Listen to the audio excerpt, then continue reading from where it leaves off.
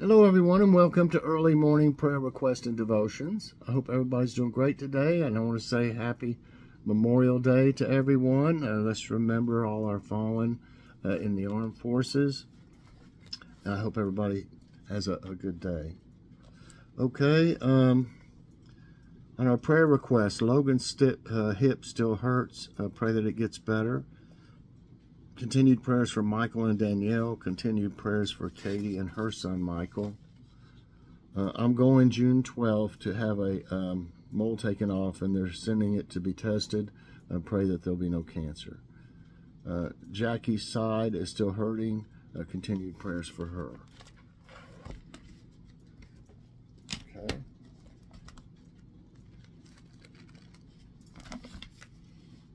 All right. Our scripture today, it comes from 1 Peter 5, 6 through 11. Humble yourselves, therefore, under God's mighty hand, that he may lift you up in due time. Cast all your anxiety on him, because he cares for you. Excuse me. Be alert and of sober mind. Your enemy, the devil, prowls around like a roaring lion looking for someone to devour. Resist him, standing firm in the faith, because you know that the family of believers throughout the world is undergoing the same kind of sufferings. And the God of all grace, who called you to his eternal glory in Christ, after you have suffered a little while, will himself restore you and make you strong, firm, and steadfast. To him be the power forever and ever. Amen. Okay. And our devotion today is entitled, When It's Time.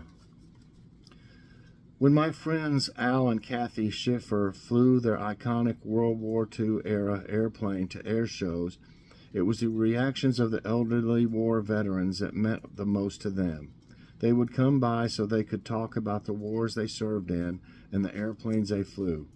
Most of their battle stories were told with tears in their eyes. Many have said that the best news they received while serving their country were the words, "The war is over, boys. It's time to go home." These words from an earlier generation relate to the war believers in Jesus are engaged in. Our good fight of faith against the devil, the enemy of our souls. The Apostle Peter warned us, your enemy, the devil, prowls around roaring like a roaring lion looking for someone to devour. I'm having trouble with my floaters today. They're moving around in front of the words. I'm sorry.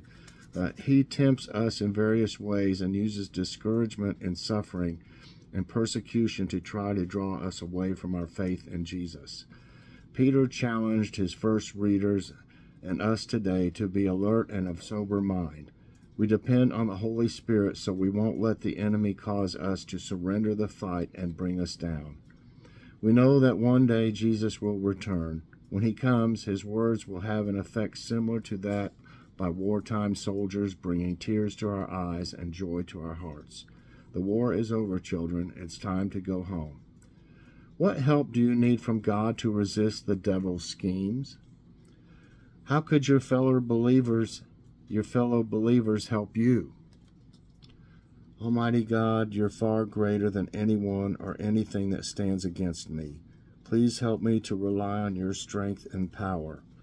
And Lord, I want to pray today for everyone on our prayer list.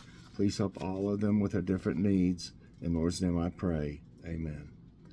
I hope you all enjoyed this early morning prayer request and devotions. If you did, I hope you'll press that like button. Also subscribe if you haven't already, and share this out, and hit that so you get all my videos as soon as they come out. Everybody, I hope you have a great Memorial Day, and I'd like to see you later on Morning Coffee Break. Bye everyone, and God bless.